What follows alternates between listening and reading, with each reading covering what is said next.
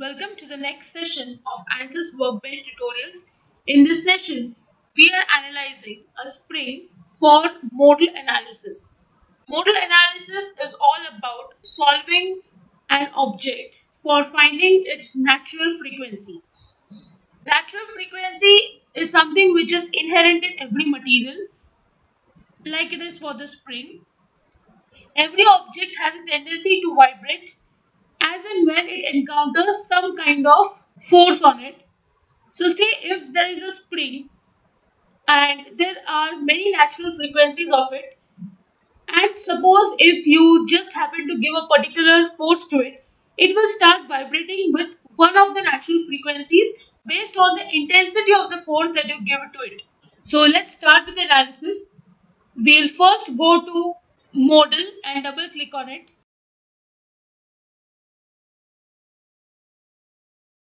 We'll go to engineering data sources, general materials. There are various materials for spray. Let me choose stainless steel for the modal analysis. I'll go to project and update project. Next I'll go to geometry, right click, new design modeler geometry. Units I'll choose millimeter, XY, look at. I'll go to sketching and I'll quickly make a helical coil compression spring. I'll first draw a line and give it dimension say 50. I'll make another sketch.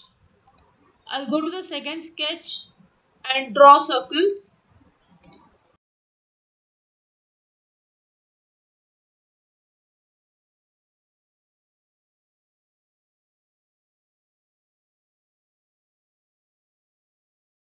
I'll give these two dimensions. Since the diameter is 4 and this distance is 15. I'll go to sweep option. Profile is the circle and path is this line. I'll change twist specification to turns and let me get the number of turns as 10. Generate.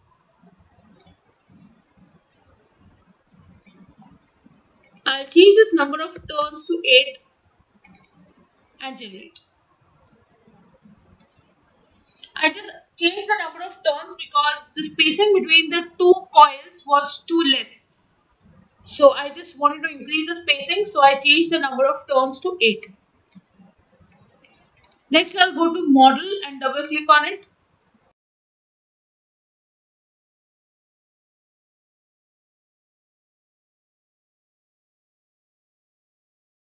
I'll go to geometry, solid. I'll change the assignment of material to stainless steel. Next I'll go to mesh, right click, insert method. I'll choose the entire spring.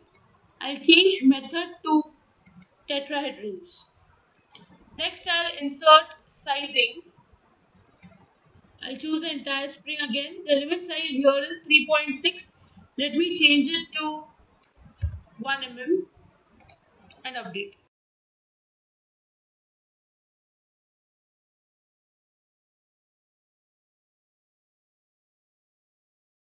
You can see this is the meshing done.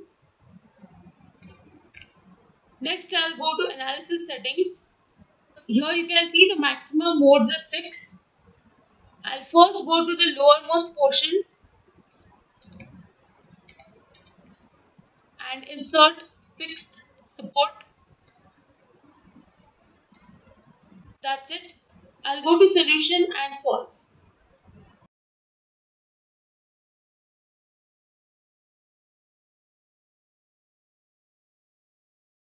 You can see here 6 modes have been created. You can also see here the frequencies of each mode. I'll just click here, select all and create mode shape results. I'll go to solution and solve again. This is the first deformation. This is the natural frequency of the body. I have not applied any force, but suppose if the body just encounters a small force here and there, it may start vibrating with this frequency. The frequency is 58.595 Hertz. Let's see for the second deformation. The frequency is 58.621 Hertz, and this is how it is going to deform. Next deformation is for third mode. Here the frequency is 96.437 Hertz. This is the fourth deformation where the frequency is 109.52 Hertz.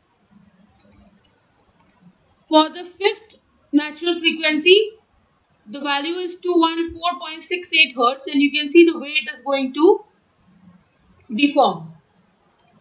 And this is the sixth one that we have chosen, for which the frequency is 219.6 Hertz. Now it is not necessary that there will be always 6 modes. You can definitely change the number of modes by going to analysis settings, max modes. You can keep on increasing the maximum number of modes that you want to see. I am leaving it to 6 itself.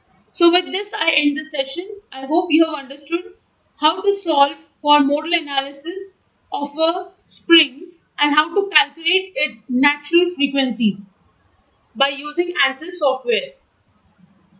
You can also calculate the same by using numerical method wherein you calculate omega is root of k by m. I hope you have understood the procedure. If you have any doubts, please write to me in the comment section. Don't forget to like, share and subscribe to the channel. Hit the bell icon for latest video updates. See you in the next session. Thank you.